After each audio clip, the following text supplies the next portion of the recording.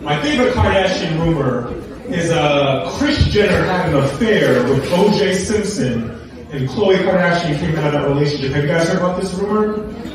And Khloe Kardashian, she grew up, she married NBA player Lamar Odom. He got addicted to crack and he cheated on her. I know a lot about this family, but I still love I swear.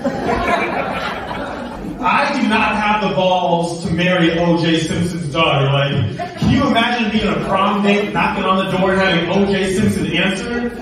You've got to be on your best behavior. Ain't no hitting and quitting tonight, you know?